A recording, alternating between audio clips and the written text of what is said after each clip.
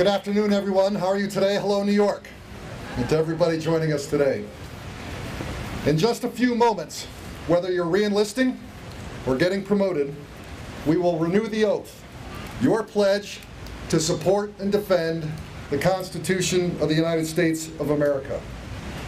There are two extraordinarily special places to take this oath. The first is at the National Archives in Washington, D.C.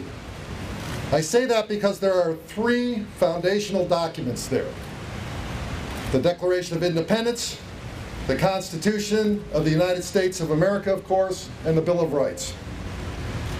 That is where the idea of America is kept. You know that idea, that we are all created equal, and that we will all come together in defense of our inalienable rights of life, liberty, and the pursuit of happiness. Now I want you to think about this place for just a moment, the 9/11 Memorial here in New York City, because I think this is the other place. You all know the story of 9/11. Many of you either joined or you are continuing your service because of the tragedy that occurred here. We can never forget the people who were murdered on these grounds, nearly 3,000 of them. They have family, loved ones, indeed a nation that grieves for them to this day. This is hallowed ground, and for that reason alone, it makes this a special place. But there's also another reason. I want you to all break ranks for just a second, and I want you to look around here. Look at the people that have gathered here today.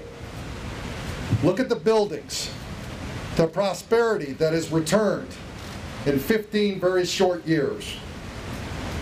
Think of the potential, the promise, the permanence that this place represents, because this place is the embodiment of America. This is America right here.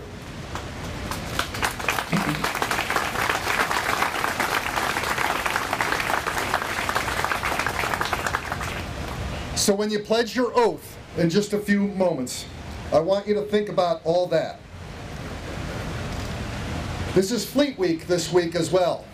You're going to be moving around town, and everywhere you go, New Yorkers and the tourists, Americans that come here, are going to thank you, oftentimes for your sacrifice. That always shocks me. It surprises me just a little bit. I personally don't consider my service a sacrifice. I consider it the great privilege of my life to serve this nation, and I hope you do as well.